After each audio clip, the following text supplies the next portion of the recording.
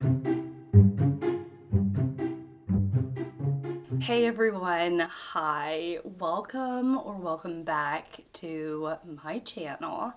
Today I'm going to be talking about Spy Family, or as I mentioned it the other day, I said it was Spy X Family, and I didn't know that the X was decorative. This is a ongoing manga series by, Tatsuya Endo, and I am really excited to be talking about it. If you are new to my channel or this space, then hi, welcome. My name is Shelly and I really love books and reading. And I've come to realize about myself that half of the fun of reading is talking about it enthusiastically with those who are willing to listen. So if you also like books and reading, or just like hearing somebody talk energetically about the subject, I would gently encourage you to subscribe and stick around. I also would just say, like the video, that always helps. What else helps? Subscribing, liking. Oh, and I have a Patreon account now, which is another way to support the channel. Specifically, it's a financial way to support the channel. Just being here is enough, but Patreon is there. And what I'm doing, and what seems to be working for me, is uploading, like having early access to all of my videos on Patreon before they are on big YouTube. So that seems to be working. That like whole shindig seems to be working for me right now. Consider joining the Patreon. Okay, I'm gonna actually get into the meat of the video now. I need an order of events for this video because I have actually read quite a bit, and so I'm not necessarily gonna go plot beat by plot beat in this review, unlike some of the One Piece reviews I do. I don't know how many of you have read Spy Family, and so how interested you all are in hearing full spoilers on every arc. And so where I'm at right now is that I have read through the first 4 arcs, which is through the first 14 chapters of Spy Family. I have read the introduction arc, admissions interview arc, Eden Beginnings arc, and Secret Police. So that's where I'm at. So in terms of spoiler versus non-spoiler, this is how this video is going to unfold. First, I want to talk about my outfit because it does have to do with Spy Family. Then I want to talk about manga in general. Then the premise of Spy Family, the characters, and then some specifics. And I suppose the specifics are going to be the most spoilery, though in general this whole ordeal, the whole story is, once you understand the premise, which again it would be like what would be on like maybe the tin or the back cover of Spy Family, and then you see kind of how it unfolds in the first couple of chapters. Literally the first 2 or 3 is the main setup. And then once you kind of get that under your belt, or like once you see that and understand the premise, the way everything unfolds, it just depends on how you would see it as what you would consider a spoiler, I suppose. So again, I'm sort of going through this a little bit blindly, unsure of the audience that I'm talking to. Audience, whether you've all read and known the material or you're coming for a specific recommendation. So I think when I talk about the things that are delighting me or my specific thoughts about the series, I'll mention that and I'll have a timestamp, and then I'll say how I feel about it as a whole, and that will be unspoiled. My goodness. I'm just gonna label it, semi-spoilery when you get to that chapter. Wow. Okay, so this outfit is the outfit that I'm wearing. I made a short on it. Because because of my interest in the character design in Spy Family, and specifically for Yor. Is it Yor? Yeah, Yor. So Yor, she's just the mama of the family, is just such a delight, and I was really inspired by her looks. The thing is that I don't want, when I'm inspired by something and I want to recreate it, my iPad fell, and it's become a huge tool for me because that's where I actually read all of my manga and all of the graphic novels for the most part. And so, oh my gosh, I was so worried that I cracked it. Everything is fine. It's gonna stay on the ground there because I don't think I need it, and I don't want it to fall off my lap again. So I am really inspired by the character design, and the thing is that I don't ever want to cross over to cosplay territory in my own dressing. What I like to feel with any kind of art piece or photography or children's book or anything like that, I want to feel the inspiration and then look through what I have without having to buy anything, and take that inspiration and like fuel that energy into my own closet. And so that's what I did with this outfit. This is more like You're at Home, the mama character at home. I have a slight, I'm not sure if I'm saying all these names right, so we're just gonna go with it. So I'm thinking of, you know, You're at Home, so like dressed down, not in her other mode, if you get my drift. And so I will actually link the short in which I put together this outfit down below because, you know, it is directly inspired by Spy Family. So, oh my gosh. Okay, so I was realizing also, sort of to lead into manga, I was realizing that this genre in some ways is very, or not genre because it's not a genre, but this medium is very much up my alley in terms of the things that I enjoy. I like the intersection of pictures and words to tell a story, reliant on both to communicate the story. So it's not an additional illustration perhaps on the side to enhance or to, you know, breathe a sense of life into the story. You actually are reliant on images to tell an integral part. It is an integral part of the story, and just the words alone don't stand on their own. I rhymed. And so one actually needs the visuals to tell the story properly.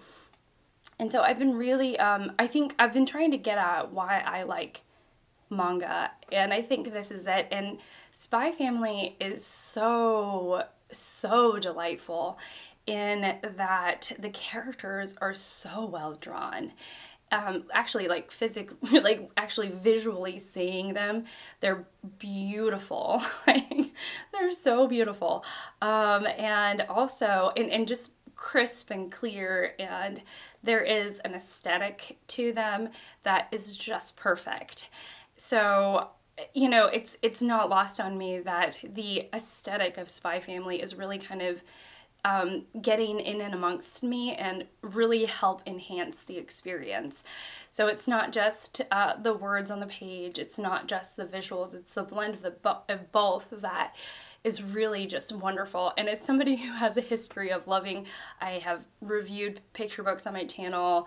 I love children's picture books. I've done some graphic novel reviews. I've just really kind of dug into this genre kind of again and again, or like I tend to cycle back to it. The genre of pictures and words creating a story. The whole manga thing is just really kind of been sitting right with me overall. So yeah, there's that. Okay, let's actually get into the premise. So Spy Family is about, it is really about three characters. Our main character is Twilight, who is a spy, and it very much has a Cold War feel. You know, it is hearkening back to a time in which there are a lot of spies and counter spies and getting like secret information, trying to infiltrate secret groups. It really is hearkening back to like the 60s, the 50s. Yeah, I guess it is really hearkening back to like the 50s and 60s. I think of James Bond.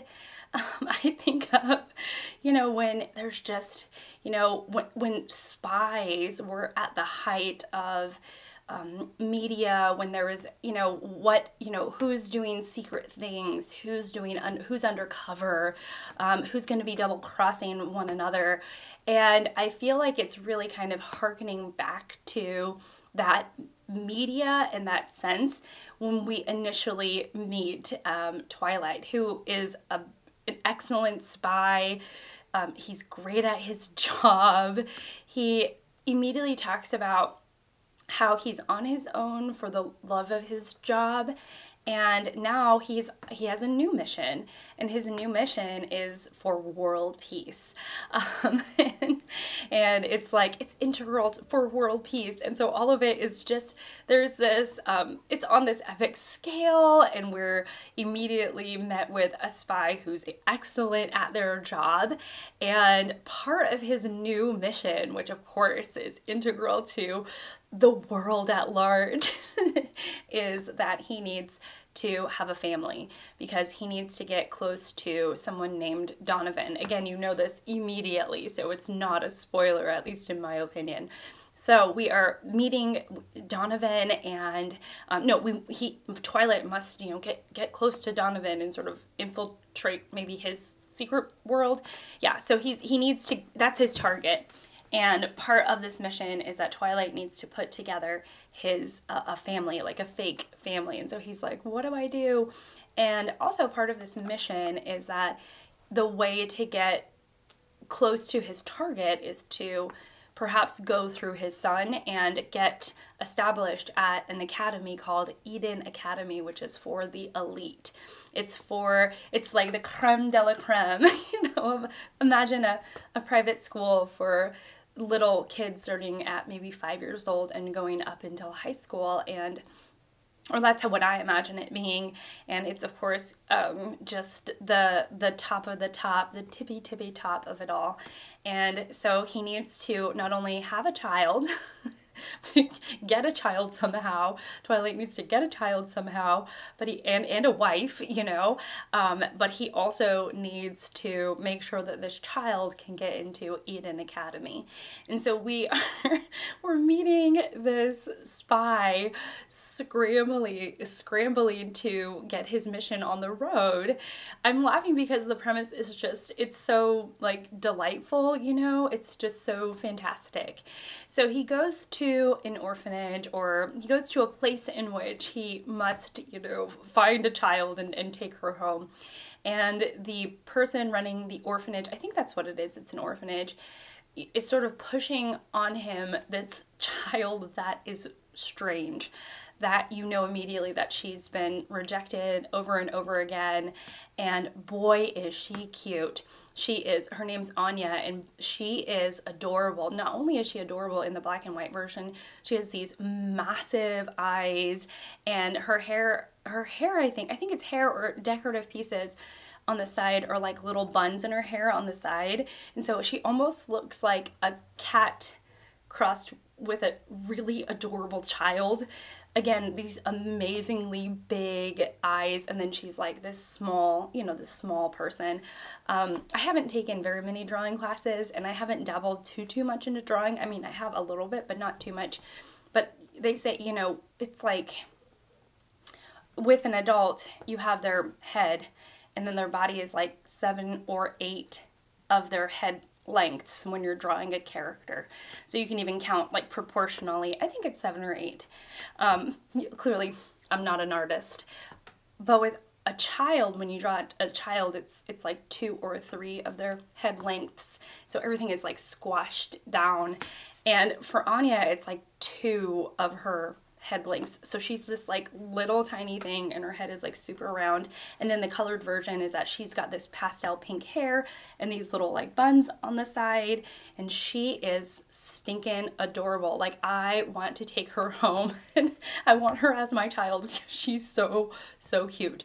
So, you know, they're like, you know, the orphanage person, the person who's, you know, over Anya at this, where she's familyless, he like pushes her onto Twilight, and who's now going at, his new name is Lloyd Forger, which again, I thought it was like clever in its own way, that Forger is like, you know, it's a misdirection, it's a falsity, it's a fake thing that you're doing. You are falsely signing someone else's signature or falsely creating documents that aren't there. So I thought it was clever that their last name is Forger, because they're not a real family, they're a fake family trying to be a real family. And so, you know, he takes Anya home, and then, you know, adventure ensues from there. And there are some really great action scenes. And in, like, by the end of the first chapter, Lloyd and Anya are bonded, and, you know, he's kind of like, I'll take you home, like, you're mine now, sort of thing. Like, they bonded, and Anya's made it really clear that, like, she wants to stay with Lloyd. But the thing that I haven't mentioned, and you will know if you read the back of the tin, is that Anya is a telepath. She can read minds.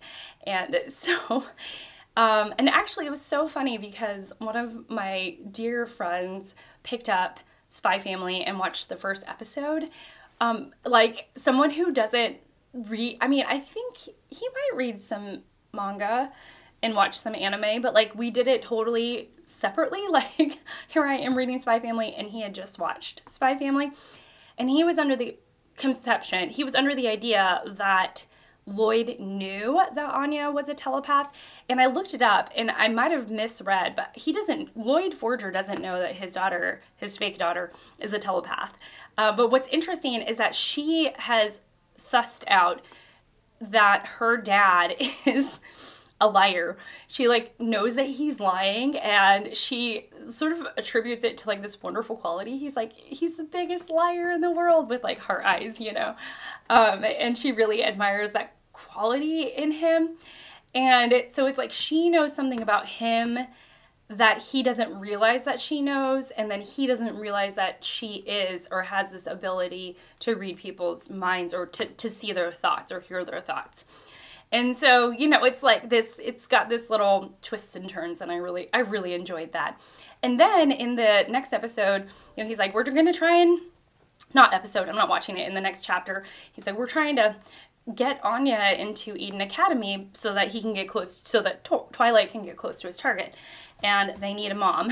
so you meet this woman, Yor, who is, and I actually find her really interesting, because one gets a glimpse, the readers get a glimpse as to how she is perceived, or at least how it's written in this world, that she is perceived as to being a single woman who hasn't had a boyfriend at all.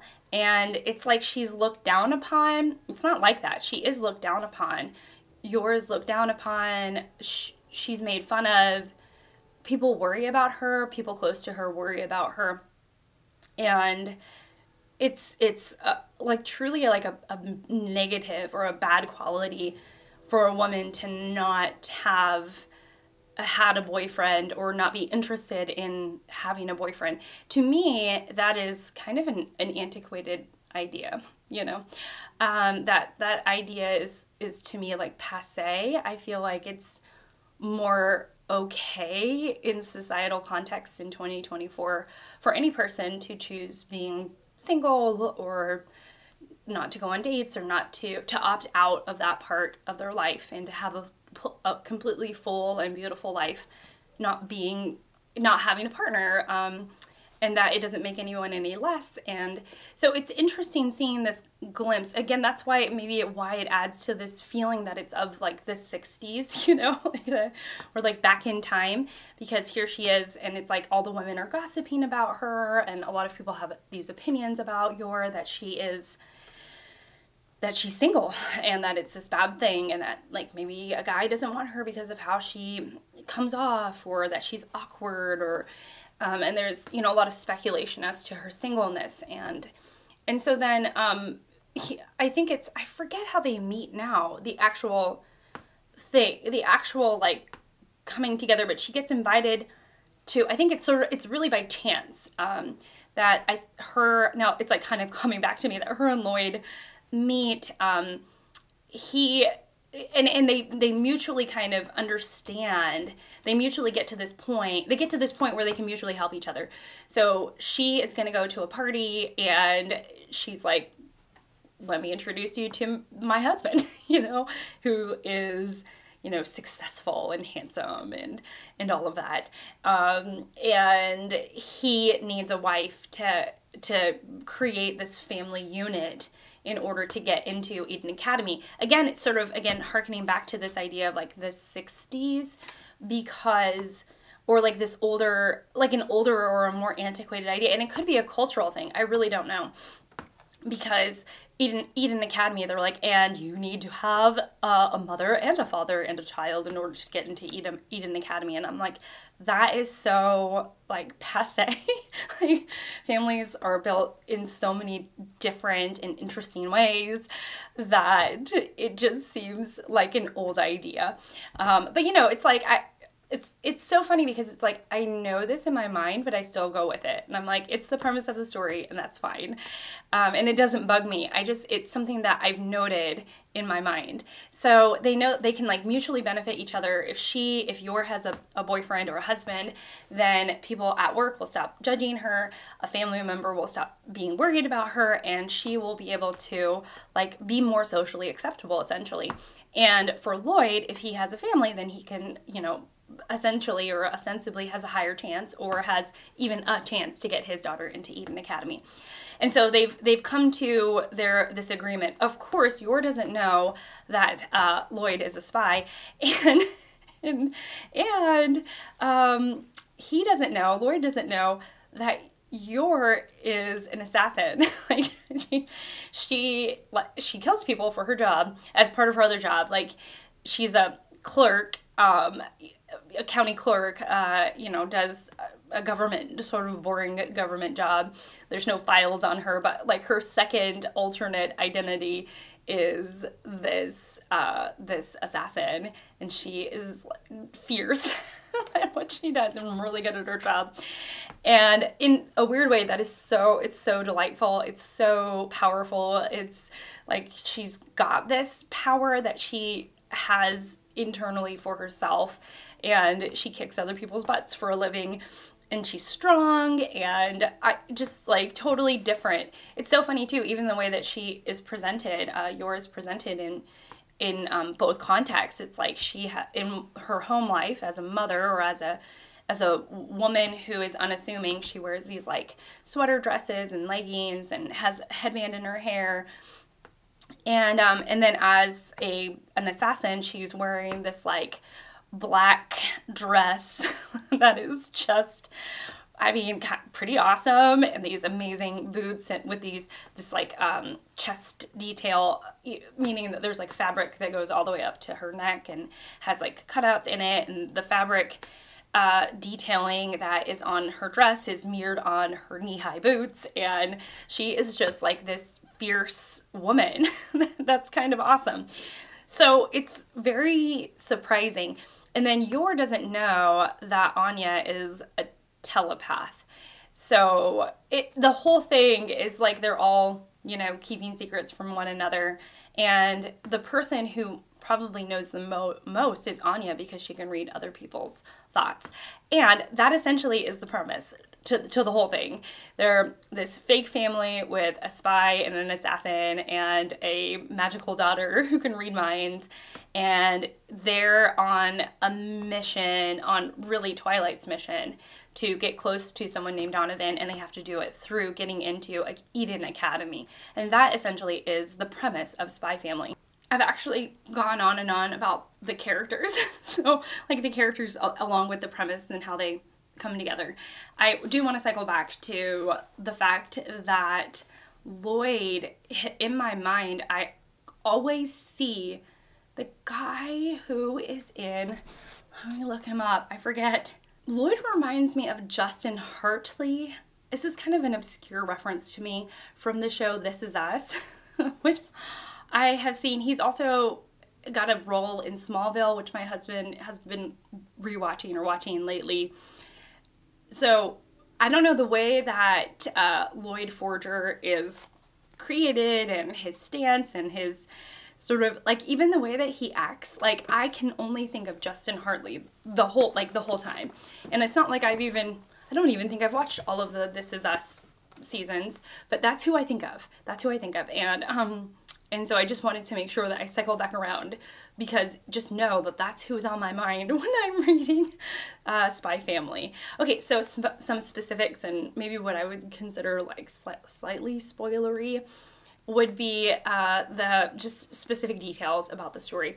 So when they get to the interview for Eden Academy, what was so great is the guy who is all about elegance. That gets me every single time. I am just so, it's so funny. He reminds me, the man who says elegance, that's what he's going to be referred to as until I get his name down. But he reminds me of somebody from Chitty Chitty Bang Bang. I also mentioned Chitty Chitty Bang Bang in one of my other videos about One Piece, and I don't know why that's caught in my mind. That movie is caught in my mind.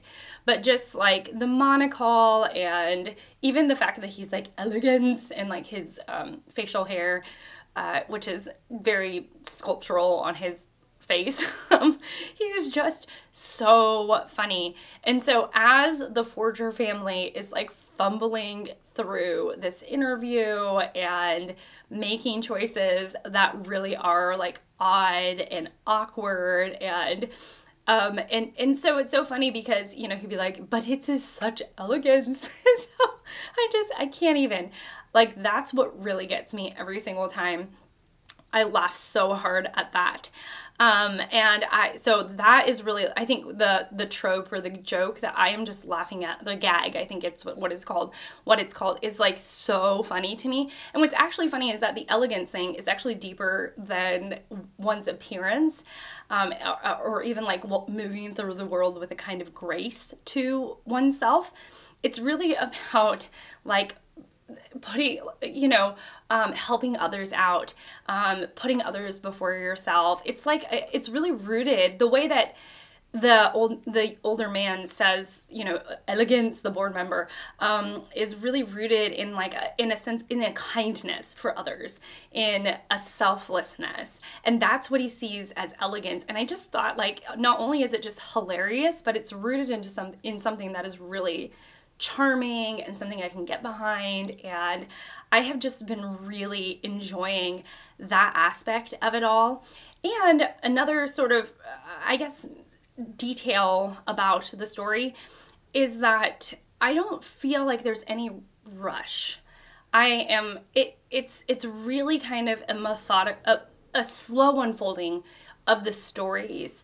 In a lot of ways, they're fumbling their way, the three of them, the Forger family, are fumbling their way through what it means to be a family, and the questions at the heart of this, like, what does it mean to be a mother to Anya? What does it mean to be a father to Anya?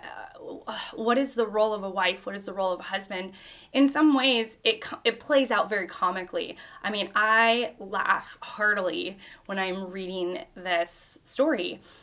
Which is, again, something that surprised me. But some of the deeper questions are actually a lot more profound than I would have ever thought, like I would have ever considered. And so it's just been really interesting. And what does it mean to raise a child? And Anya's perception of the world, her being so young, she's really just a little kid, like maybe 5 or 6 in, I don't really know what age she's supposed to be, but I would imagine it would be around there. And so she's, you know, the way that she perceives the world and her innocence, and the way that she's interpreting her parents is so funny. I also think it's hilarious that she watches spy shows and her dad is a spy. I have to sneeze. So like that's absolutely fantastic, amazing, wonderful, delightful in its own way, is like her, like it's just like this it's like it's so comical because it's got so many little details, the way that they're hiding their identities to one another, the way that, you know, she's watching a spy show though her dad is a spy, and that she doesn't really, I don't think, understand that her dad is a spy. That's been great. And there was like this whole, you know, the way that they get themselves into situations, mostly social, and it's just so weird. So for example, in awkward, but in that awkwardness is humor. So yours brother Yuri is also working for like a secret police that is against, or like that is not on the same page as Twilight or Lloyd. And so sort of through this dinner where the brother is acting like a total, I don't know, he's just off the rails. Like he's such a jerk, he's so rude. But even in all of that, like Twilight, because he's so good at his job, realizes that her brother is working for the secret police. And so it's like there's a suspicion among those, among the four of them, like, or among those two. So it's like Twilight actually figured something out about Yuri's brother, and Twilight has to continue to like hide his identity from both of them. And it's even like higher stakes because her brother is someone who could possibly like harm or ruin Twilight's mission, which was really interesting. And then also there's just not this rush that there's no like, I feel like Yuri, she's an assassin, but you don't really know who she's working for, I don't think, or there's not like this grand idea of who she is working for. And there's essentially this potential that she could go out to murder someone like her husband. Like she could be assigned to find out who Twilight is and murder him. That hasn't happened yet, but there's like that potential there. And you know, like her job is kind of in direct contrast to Twilight's job. And it seems like she's been doing this for a really, really long time. And so there's all of that underlying the main sort of storyline, which is to act like a real family and to get Anya into this school and to get Anya, close to the people that Twilight needs to get close to, which is like the main story. But then all of this like undercover secret spy assassin thing is like bubbling underneath, which is just so fun. And amid those fun aspects of the story, it's fun to read. It's like super fast paced. It's super fun to read. It's super light, even though it has fighting in it and magic in it, and magic as in like, you know, Anya's a telepath kind of thing. It's super light to read and super enjoyable to read, which is so funny because recently I read a cozy fantasy, or I started a cozy fantasy, Legends and Lattes by Travis Baldree, and I did not like it. I thought the dialogue was really stilted. I thought the premise was quite cheesy. It's about an orc. You'll find out in the first 3 pages that it's about an orc who wants to start a coffee shop and wants to not be an orc anymore, and it's about that journey of figuring out what it means to be a coffee shop owner and what even coffee is, and super low stakes kind of story. And in a similar way, like them trying to figure out how to be a family, these group of people, that amid that, it's super low stakes. They're just trying to figure out how to be a family. I mean, there's higher stakes to it, but that's the essential part of it all. And yet I find this cozy fantasy, or like cozy reading, or slice of life reading, so much more enjoyable, delightful, funny, hilarious. Like, I think it's quippier, funnier, more enjoyable, more cuckoo's bananas crazy, a little bit off the rails type of reading, in a way that is delighting me way, way, way more than the book that was labeled cozy fantasy. So I find that quite curious. And yeah, that's it. So overall, if you left and you came back, then welcome back. But overall, I've just been really loving Spy Family. It's the thing that I want to go to sleep reading. It's the thing that I'm just loving, like with the passion of 1,000 Burning Suns, because it's so light and funny and charming. The characters are really interesting, and the way that it's slowly unfolding and not just kind of laying everything out on the table of who everyone is, because it's slow to get there. It's making me really just enjoy each arc, each part of the journey so much more, and I'm really excited as to what the future arcs are going to bring, because there is such a sense of, there's such a good sense of humor amid it all. There's such beautiful art to look at, and the characters are so, so fun. So that's it. That's it. Those are all my thoughts. Let me know what you think of Spy Family. I would love to hear from you. Thank you for just letting me ramble on. I really appreciate it. And I guess that's it for me. So thank you so much for watching. Thank you so much for being here. I really appreciate it. And I will see you all in my next one. Bye.